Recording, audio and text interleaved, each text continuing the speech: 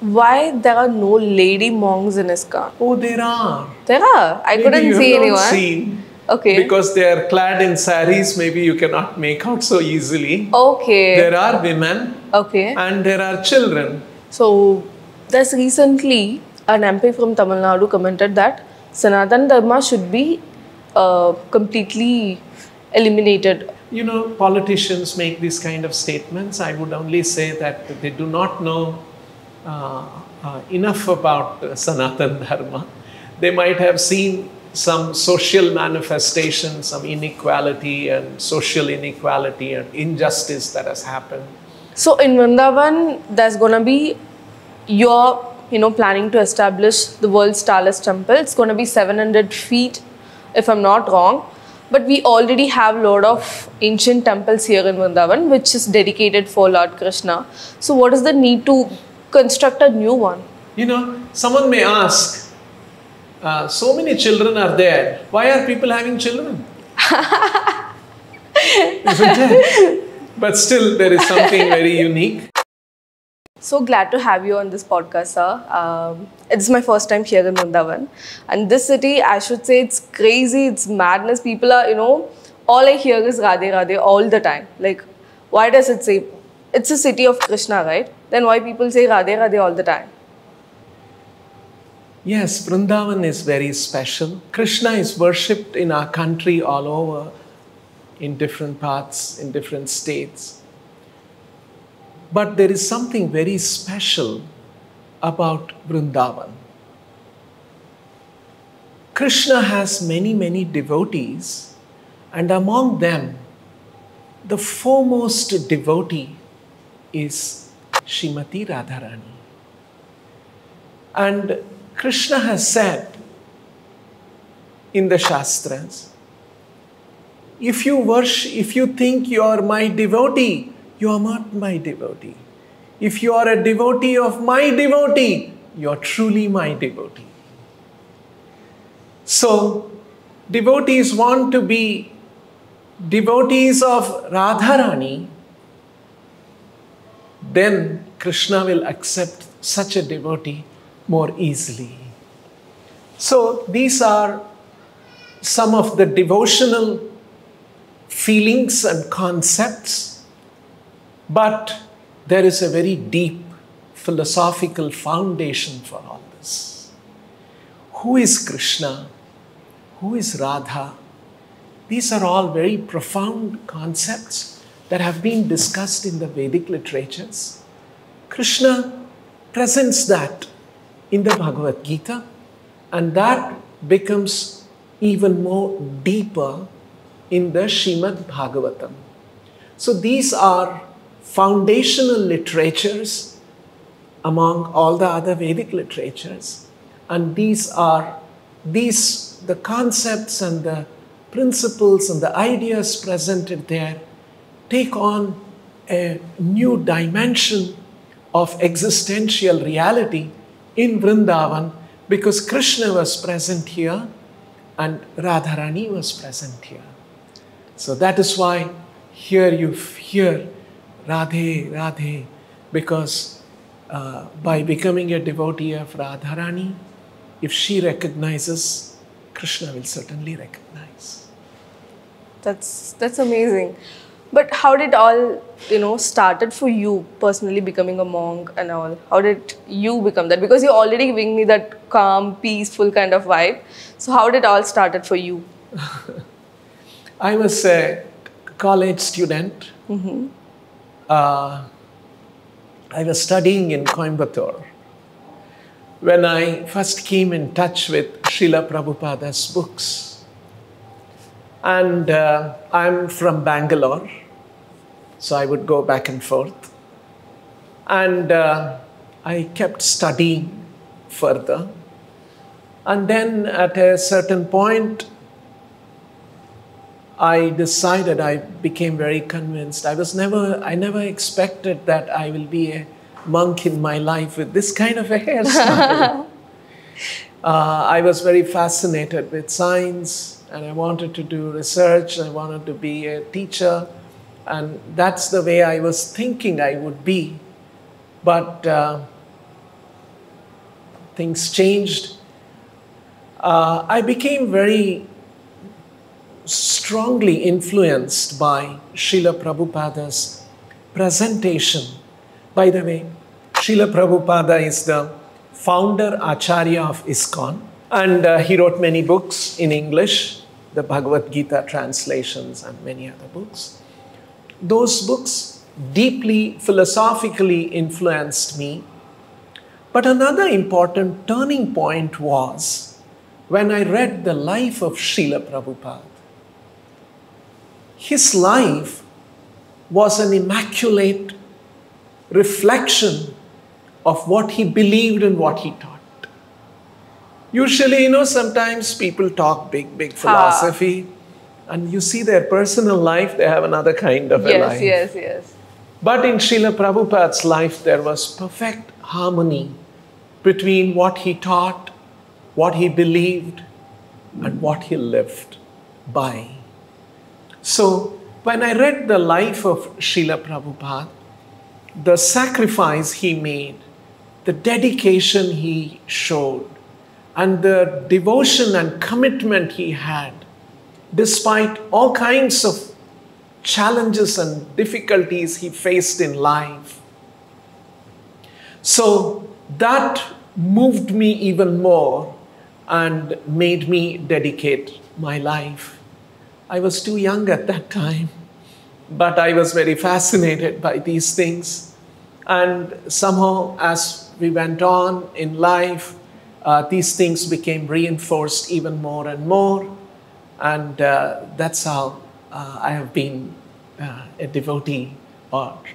Actually, to be a devotee of Krishna is a very big thing. It's not an easy state of consciousness. Why so? It's a very advanced stage of consciousness. Okay. If you technically see the definition of bhakti as given in the Narada Pancharatra, sarvopadi vinirmuktam tatparatvena nirmalam hrishikena hrishikesha sevanam bhaktiruchyate. We all have different kinds of designations.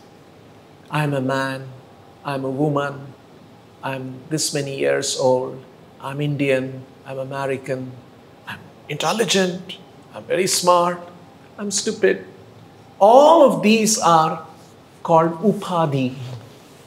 They are coverings, designations for the soul. The soul is actually free from all of these designations.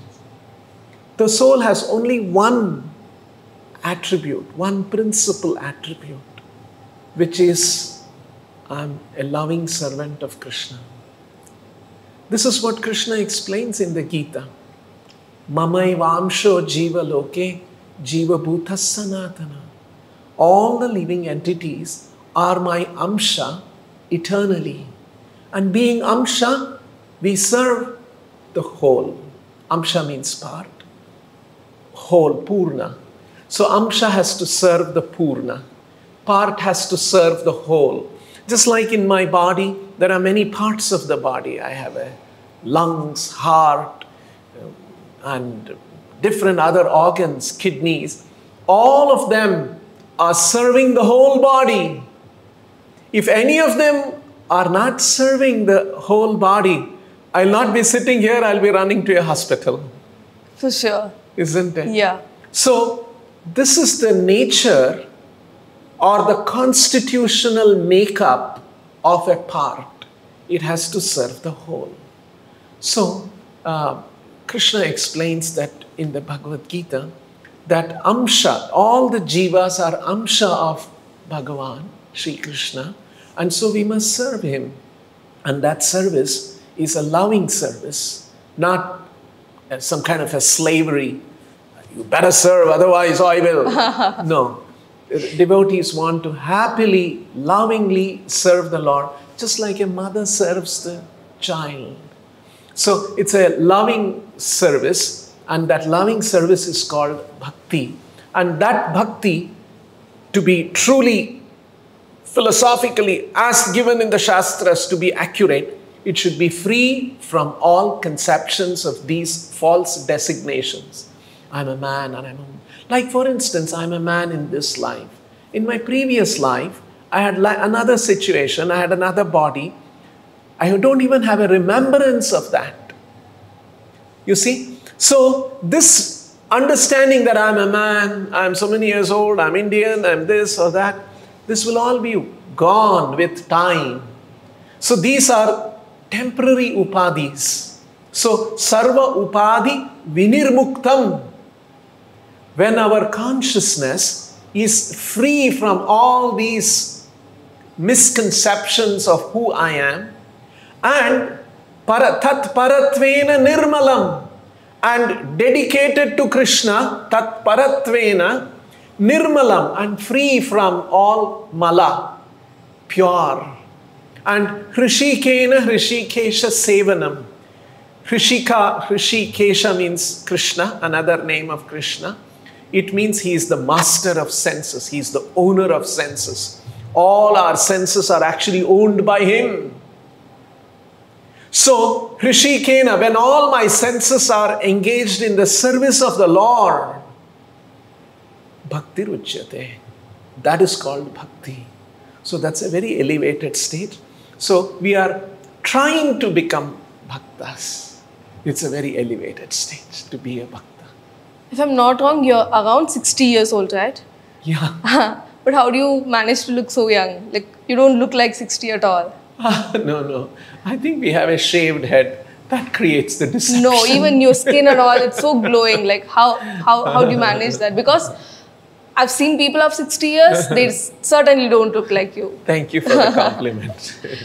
It's just, I think, different bodies look different. Okay, so you manage any specific diet or something, or just? Oh yes, our diet, our lifestyles are very highly regulated. This is part of sadhana. Okay. So we rise very early in the morning, and by about 3:30, it's a part of the discipline. And we come to the temple, and we have early morning arati. It's called Mangala Arati, the first arati at 4:30 a.m. And then we have some chanting of the mantras and arati, and then we all do japa. Okay. That is part of the sadhana. Nama japa, Hari Nama japa, or Krishna Nama japa. We chant Hare Krishna, Krishna Krishna, Hare Hare, Hare Rama, Rama Rama, Hare Hare. Like this, chanting and hearing for about 2 hours. So that's a daily discipline. Do you do any yoga? We do bhakti yoga. Okay. We do not do, not that we can't do, the asanas and the pranayama. We do that, but that's not a rigorous thing, but our focus is on bhakti. And bhakti involves these things.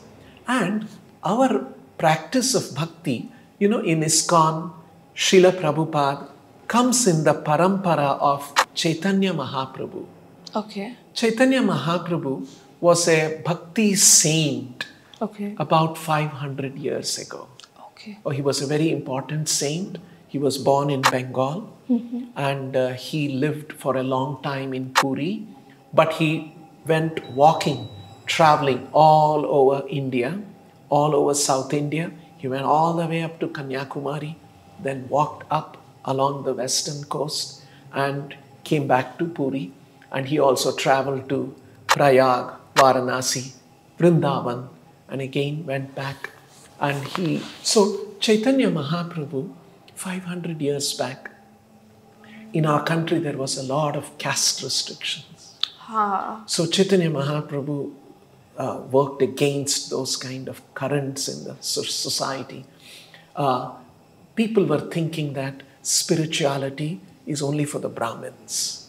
And the Brahmins, they only have that one, and it's not for others. Chaitanya Mahaprabhu said, no, bhakti to Krishna, love of Krishna is for everyone. Everyone can embrace, everyone can take up this path of bhakti. And the people who opposed him most were the Brahmins, because they thought that their stronghold of spirituality, their position in the society will be diminished.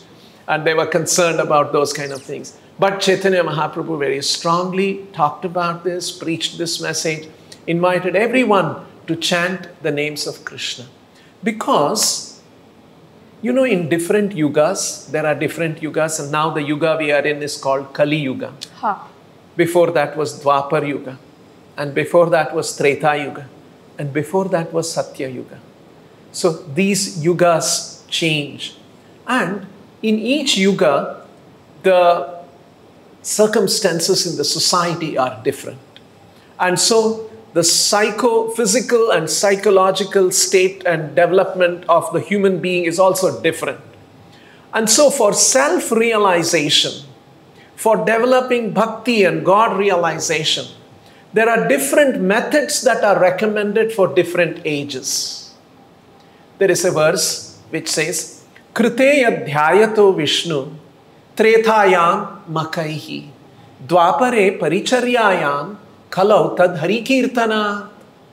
What was possible in Satya Yuga or Krita Yuga is known as Satya Yuga also. By dhyana, by meditation. One would go to the forest, one would go to the Himalayas and do meditation. And in Treta Yuga, the process of God realization was makaihi, by doing fire sacrifice, havans, homa, yagna, fire sacrifices. And in Dwapar Yuga, it was temple worship, elaborate temple worship. But in Kali Yuga, the circumstances of people are such that they can't go to the forest, they can't go to the Himalayas, we all have jobs, people have jobs, we have families, it's not practical. Havan, it is expensive, not everyone can afford that. And even Brahmanas are not very powerful in this age. Yeah. In Treta Yuga, they would chant the mantras, and by the power of the mantra there will be fire. Now we don't have such Brahmanas. And elaborate temple worship, everyone cannot do. Sometimes you can visit a temple. Festival, you can visit a temple. Otherwise, everybody is busy in their homes and families and businesses and professions. So, don't you think if you're willing, you can find a way? Because my father is someone who would never eat food without visiting a temple. We don't have that quality, but he still has. You see, already from your father's generation to your generation, it is diminishing. Yours, maybe your father was a very good example. But by and large, not so often we come across these things. And in Kali Yuga, because of all these challenges, a simple method that is recommended, kalau tad harikirtanat, the same benefit we can get by harikirtana or Krishna kirtana, means to chant the names of Krishna, Hari. And that is why we chant this Hare Krishna mantra and hear the mantra. And by that kirtana, and we also have bhajans. You must have seen yesterday. Oh, yes. Bhajans. It was amazing. And also singing and dancing. Yes. This was introduced by Chaitanya Mahaprabhu. Actually, it is there in the Puranas. It's there in the Shastras. And he popularized it. So, actually, even when I come from South India, and these were all unfamiliar to me. Yes. And not so, what's this? They are singing and, 40 years back I'm talking about. Now at least there is so much television and awareness is there all over the country. So at that time it was different. But then these are methods recommended. Krishnod Kirtana Gana Nartana Paro. So this is what all the previous saints and acharyas, they were also singing and dancing. So in other words, Krishna Kirtana, Krishna Bhakti in Kali Yuga, it's a very celebratory form of worship of the Lord. It's not passive, it's not withdrawn, it is not silent, it's dynamic, it's active, singing and glorifying and dancing. But this is not some kind of an artistic performance to please the audience. Yes. It's more of a spiritual, devotional outpouring from the heart of a devotee, offering to himself or herself to Krishna that I want to surrender to you, I want to love you, I want to serve you. That's the kind of a worship of Krishna that is called Sankirtana that Chaitanya Mahaprabhu popularized. And that is the method recommended for this age, Kali Yuga. I would 100% agree on that because even I danced yesterday. So it was really amazing. So Isn't it? yeah, it's really amazing. It's just you can't resist yourself, and you know the music and this vibe. You can't really resist yourself. Now you see, when you sing and dance in the middle of a musical performance and bhajans and kirtans like that, you used a very nice word. I forgot myself. Yeah. Right? You forget yours. I'm a man, I'm a woman. Upadhis were gone. Yeah. Sarva Upadhi Vinirmukta. That is a feature of bhakti. So, Kirtana, Hari Kirtana, induces and inspires this bhakti in the hearts of everyone. That's the power of Sankirtana. Definitely, I would agree on that one. So, do you believe in afterlife? An afterlife? Yeah. Okay. You see, we believe, we understand, we discuss everything on the basis of Shastra. Okay. Because Shastra becomes, the Vedic literatures become the source of knowledge and information and enlightenment for us. Because the Shastras say, our senses are imperfect. Our mind, intelligence have limitations.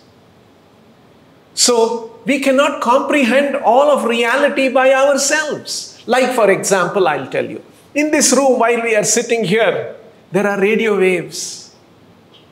Our eyes cannot see. Yeah. But our mobile phone can detect it. Yes. So you see how our senses are limited? Absolutely. So our mind, our intelligence, all of them have limitations. So we as a human being, we have some cognitive powers, ability to understand reality, but it's not unlimited power. It is a limited power. I'll give you another example. According to science, chimpanzees have a very genetic makeup which is very similar to human beings. Yes.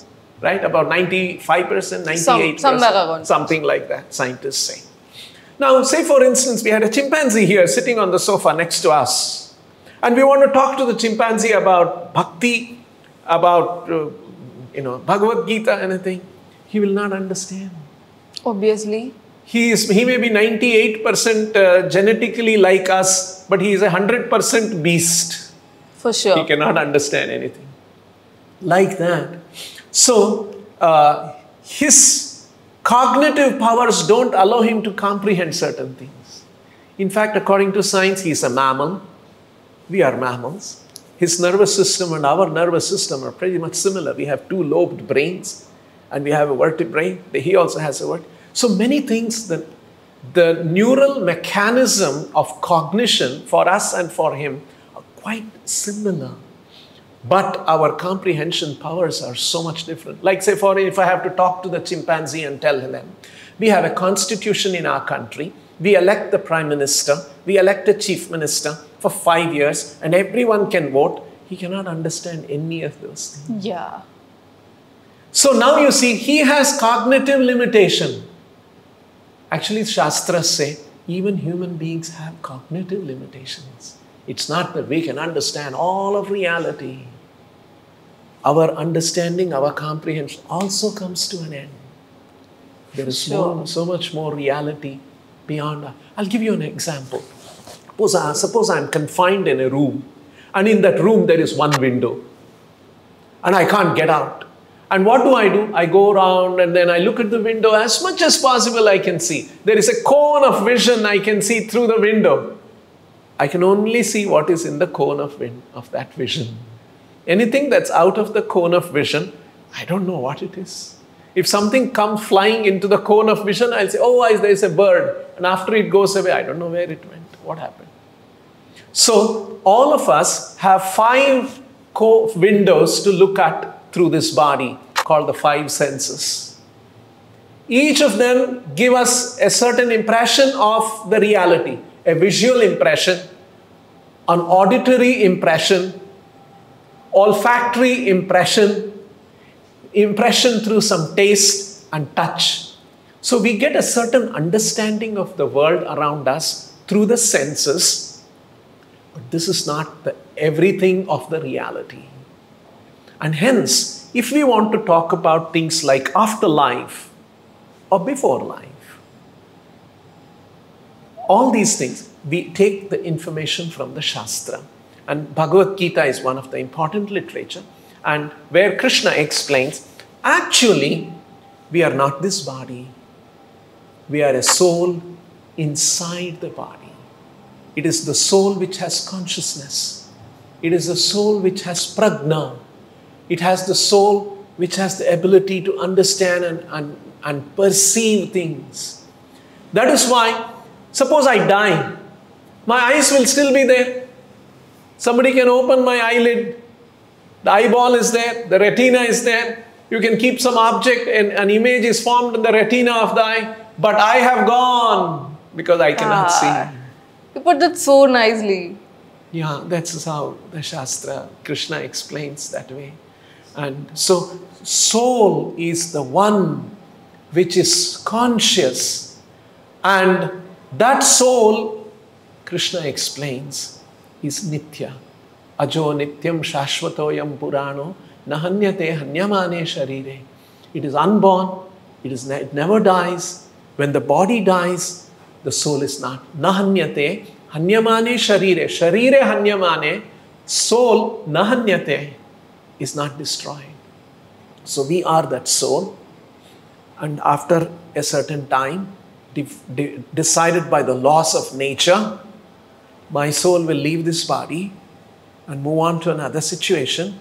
And then people around, they'll get rid of this body by turning it into ashes. That's the end of it. But the soul moves on. And I am that soul. This is the information we get from the Shastra. We take this information, understand that, analyze that with using reason and logic, and in this way we get to understand certain realities which our senses and mind cannot access. So that's how we develop our understanding these things. But Shastras and literature, these are all written some 1,000 years back. How can it still be relevant? Because the times are changing now. Yeah. You know, times may change. The Shastras address certain fundamental aspects of reality which has not changed. I'll give you an example. Krishna says in the Gita, in the 13th chapter, he gives a list of items and he says, these constitute knowledge, wisdom, enlightenment. Okay? So one of the items he mentions is Janma Mrityu Jara Vyadhi Dukkha Doshanu Darshanam. He says there are 4 inescapable realities of life for everyone. And number 1 is there is birth. Number 2, there is disease. Number 3, there is old age. And finally, there is death. Janma, Mrityu, Jara, old age, Vyadhi is disease. Simple Sanskrit, everyone can follow. So, Krishna says, Janma, Mrityu, Jara, Vyadhi, Dukkha, Doshanu, Darshanam.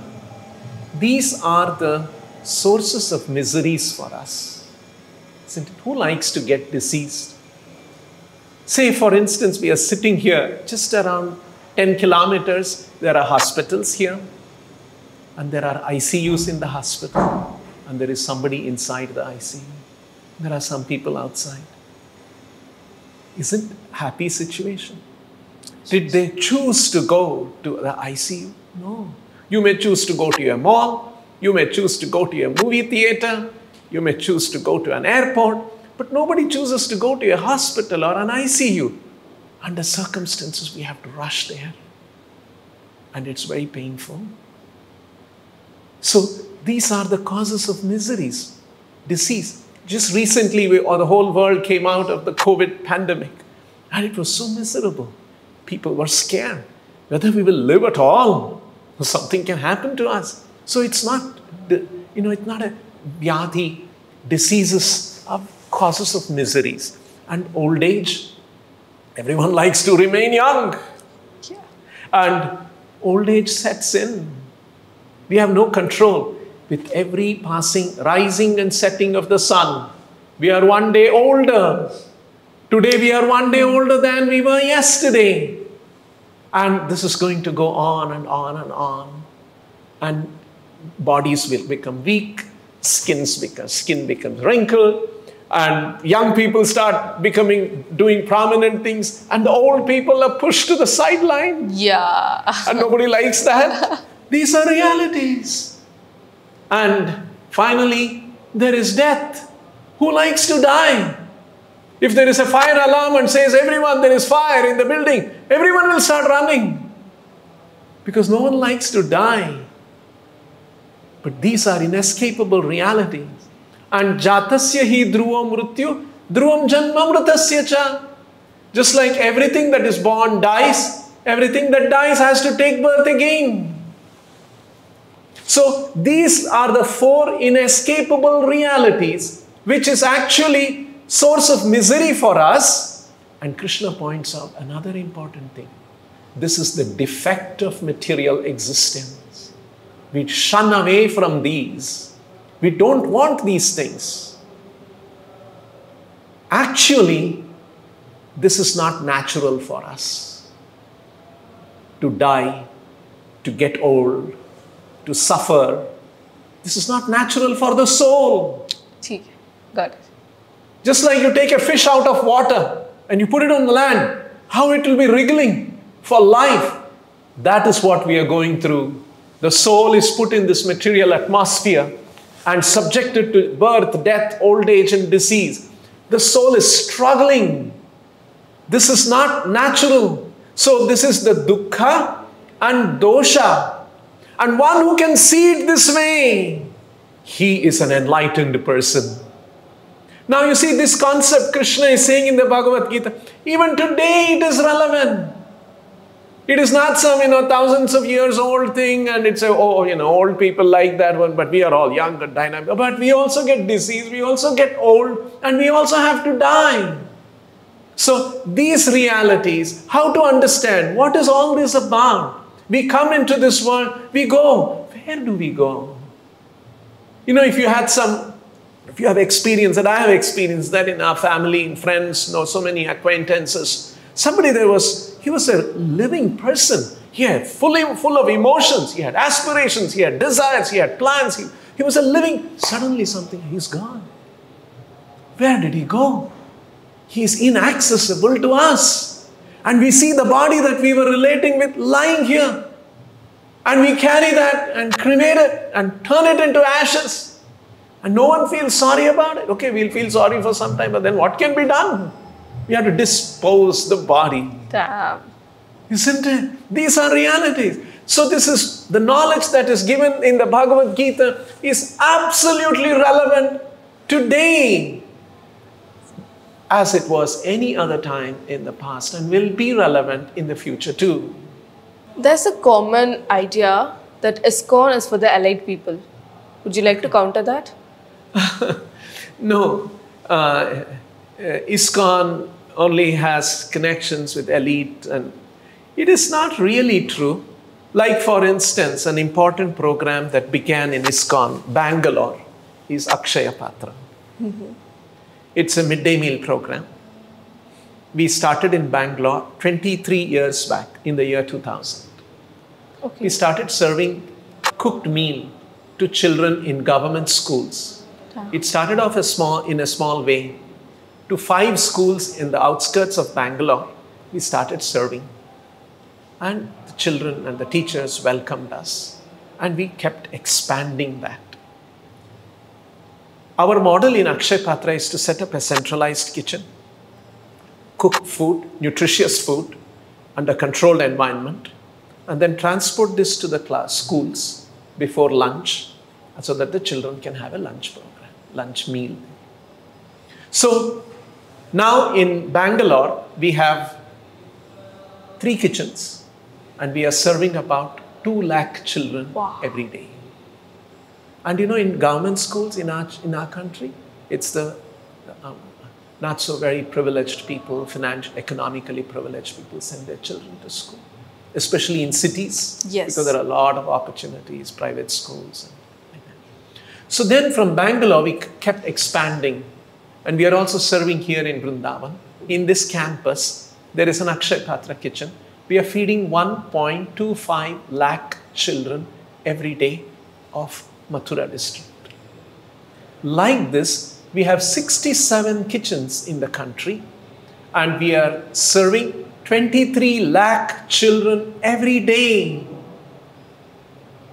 This is one of the important programs of ISKCON, and devotees are involved in it. And of course, there are also a lot of professional employees and staff also involved.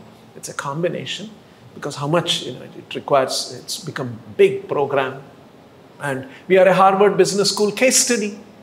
We are a case study by Indian Institute of Management, Ahmedabad, and in Bangalore, and many other institutions. So this is for the common people, to provide them food, which is so primary and fundamental. We believe giving food to a hungry person is God's work. And so it drives us, it motivates us, and it benefits the child in the school. The child is able to study well, come to school and study well, and if the child gets educated, he can come out of poverty. So we are having many such programs. In fact, we have another school, a tribal school, in a very, very remote place in Tripura, in northern Tripura. You have to go there. It takes, after you have to go to Agartala, and from there you have to take, by road, you have to go to a place called Dharamnagar, and which takes about some 6 hours. And after that, through the jungle and the hills, you have to go for another 1 hour, 45 minutes, and you'll come to our school there. And there are about 550 children getting free education, free meals, free uniform. All this funded by ISKCON devotees, ISKCON temples. So we are in touch with the masses of people too. And we also have a philosophical aspect in ISKCON. And that is understood, to understand philosophy, it requires certain one kind of a mindset and people. So some people are attracted to that. And we also have, there is religious aspects of it. And so a lot of people come, and we have grand temples. And I will share with you one interesting story from the life of Prabhupada, why we have grand temples. Okay. Okay? Very soon. Hare Krishna. Why there are no lady monks in ISKCON? Oh, there are. There are. I couldn't you see have anyone. Not seen. Okay. Because they are clad in saris, maybe you cannot make out so easily. Okay. There are women. Okay. And there are children. Okay. Yesterday you might have seen that video, Anandamayo. I think I missed that short part. video is there. Okay. You can see that. It's all done by women, monks, and children. Oh, okay. So it's there are okay. women also. Okay.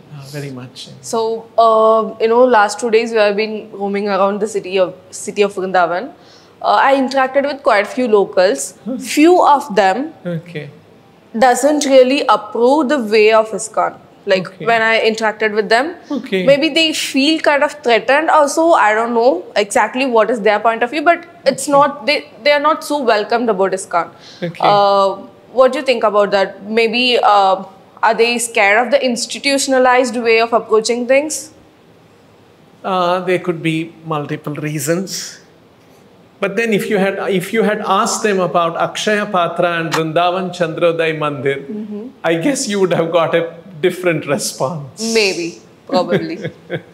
So here we function as Vrindavan Chandrodaya Mandir. And Akshay Patra is a very prominent activity here because last about probably 18 or 19 years we have been involved in this.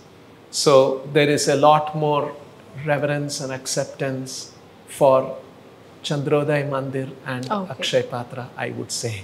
Okay. So if I'm not in ISKCON, in the name of ISKCON, there are different managements. Yeah. Why so? In India, there are broadly two ISKCON groups. One is the ISKCON Bangalore group, and there is the ISKCON Mumbai group. Okay. So there is a slight but important theological understanding and practice between the two groups. Okay. So we are trying to resolve it. And, Okay. just like between brothers sometimes, Yeah, okay, got differences it. happen. Yeah. So on that aspect, but otherwise, it's a Okay. fact that there are two groups of Okay. ISKCON. So, there's recently an MP from Tamil Nadu commented that Sanatana Dharma should be completely eliminated, completely destroyed. Would you like to comment on that? Anything? Politicians make these kind of statements. I would only say that they do not know enough about Sanatana Dharma. They might have seen some social manifestation, some inequality and social inequality and injustice that has happened due to caste system. Definitely, that is not an acceptable thing, that caste and the atrocities and those kind of things which came about.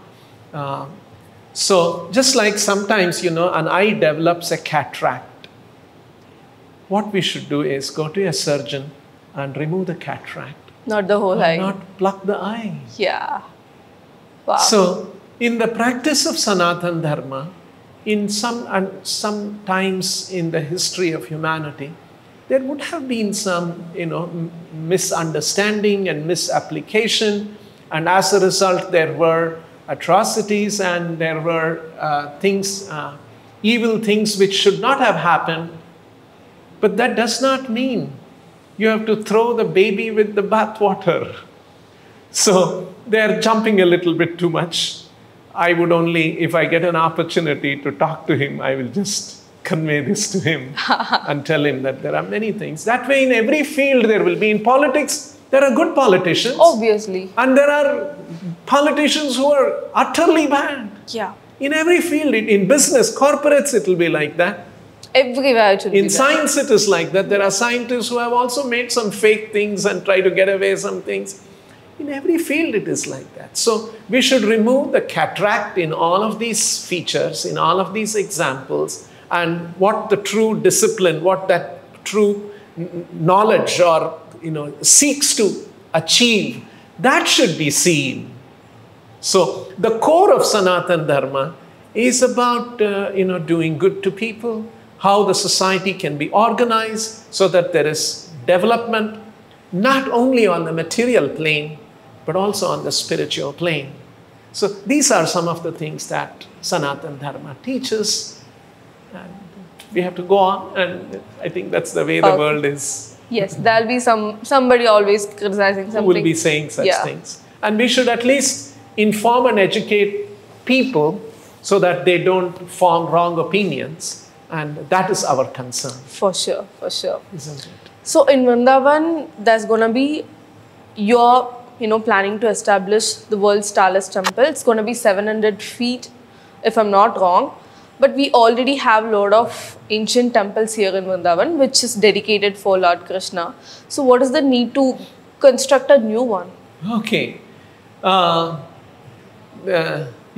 Someone may ask, so many children are there. Why are people having children? Isn't it? But still, there is something very unique. Every husband and wife, after they get married, they plan to have a child. Yeah. And that's the reality. So their child is very special for them. So in the same way, devotees, there are many temples, and we go and worship in all those temples, ancient temples. And devotees also have a desire that we want to build a temple for Krishna and offer to Krishna. And in every temple, there will be some unique feature, unique aspects. Just like every child will have some unique things that the parents will bring up the child to accomplish and achieve. So in the same way, we have a desire here to add to the devotional feelings and the practices of the people of Vrindavan and people who come to Vrindavan through our temple too. And Srila Prabhupada wanted our temples to distribute food, to distribute knowledge about Krishna, and to distribute the holy name of Krishna. So different acharyas have brought emphasis on certain aspects of the bhakti culture, and we want to heighten that, amplify that through our temple. So yes, we want to have a nice grand temple. But it's going to be a huge project, because building 700 feet temple is going to be a huge commitment. How you're planning to meet the ends? Like, it's not going to be easy, I'm sure. Yeah. It's going to, money involves now. When you construct something, when you want to build something, there is money. Yeah. How you're planning to meet that part? So primarily, like we have built this temple, or in the process of building and completing this temple, it's the first phase of the Vrindavan Chandrodaya Mandir. As you rightly said, it is about 700 feet tall. We wanted it to be a skyscraper temple. Wow. That was the vision of Srila Prabhupada.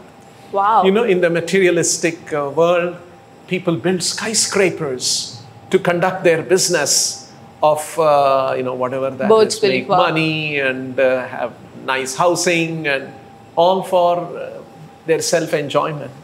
So let us build a temple, a skyscraper temple for Krishna.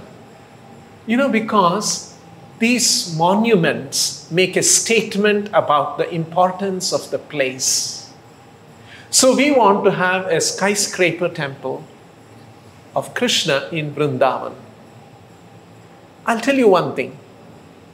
Many people in India, especially South India, don't know Vrindavan. They may know Mathura. Yes. They don't even know Vrindavan. What to speak of the people around the world? If I ask an average Indian, do you know Vatican? He will say yes.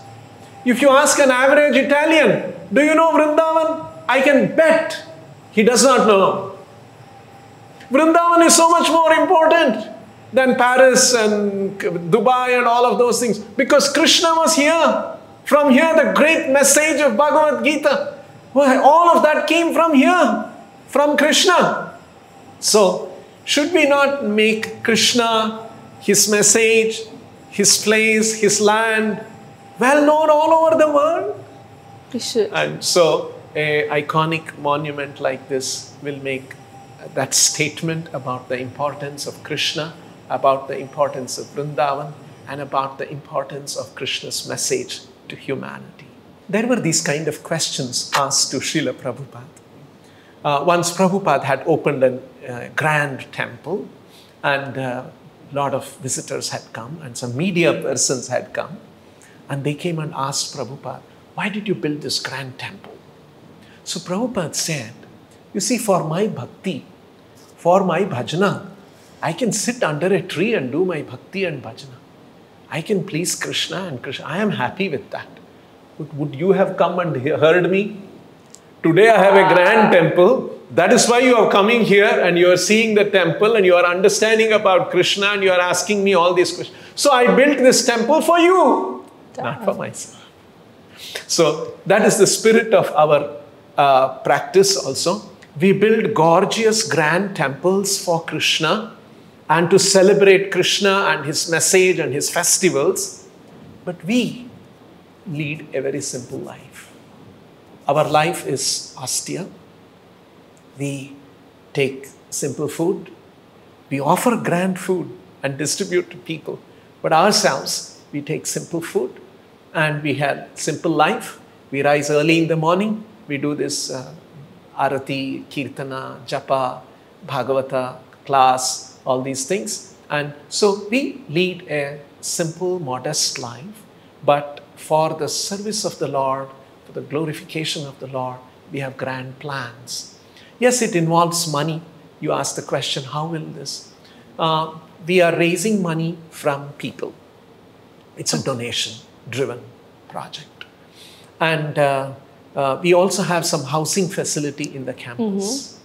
So some of our donors can have a house also, but they should also become donors to contribute to the temple, to have a house. So that's the kind of an understanding we have. So many people give donation and they also have a house, because we are building not only a temple, we are trying to create a community here of devotees who want to come from different places, stay here for 1 week, 15 days, 1 month, so that they can immerse themselves in bhakti practices, learn more about Krishna, and go back and apply what they learn in their lives.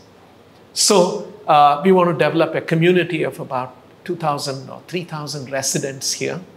So there is housing and there is donation. And we also we want everyone to be involved in the construction of this skyscraper temple for Krishna in Vrindavan. So we have a scheme where anyone can contribute a small amount for a square feet of this temple. Okay. It's only 2,100 rupees for a square feet. Okay. So we invite people to come and participate in this, and they can contribute online. And so we want every devotee of Krishna, every Hindu, or anyone who wants to understand this great message of Krishna from any part of the world, from any nationality, to contribute, and that way become a blessed participant in the setting up of this grand temple. That is our aspiration. I really hope, I really wish it becomes a huge success. I'm looking forward to coming back and see that skyscraper temple here. Sure. So, yes, we will invite you. We will remember to for call sure. you. Don't forget me. And we'll be happy to have you here and see the temple. For sure. And shoot things in the temple and carry it in your I would love to. I would love to. We have actually taken drone shots of this current temple, which is in the construction. Yeah. And I really want to take the drone shot of that 700 feet temple in the future. Sure. It was really a great conversation. I would say it's more better than what I expected. It was so easy to understand what you're narrating. You really have a great narrating skills, and now I feel like I should read Bhagavad Gita, because I haven't read honestly, but now I feel like I should. Thanks for coming. Thanks for having this conversation. I'll give you 2 books. Yeah. One is Bhagavad Gita, certainly I'll give you, written by Prabhupada in simple English. I'll give you another book which you should read before reading Bhagavad Gita. Okay. Science of Self-Realization by Srila Prabhupada. Okay. Prabhupada, when he traveled around the world, he met scholars, he met professors, he met politicians, he met writers, and all kinds of people. And he had conversations about Krishna, about Bhakti, about Bhagavad Gita. So that makes it very interesting reading. Bhagavad Gita is a little technical. Okay. Okay. So I would request, we will share with you Science of Self-Realization and the Bhagavad Gita. You read first the Science of Self-Realization and then the Bhagavad Gita. And you'll have a wonderful understanding. And look forward to have more conversation with you. Off-camera conversations too. For sure. More interested in sharing this knowledge and information. Thank you so much. Thanks for having me. Hare Krishna. Hare Krishna. In Vrindavan, they are planning to build a 700 feet temple, which is going to be the world's tallest temple. And they're pledging donations for it. I did my part. I did what I could do. And I really want you all to do what you can.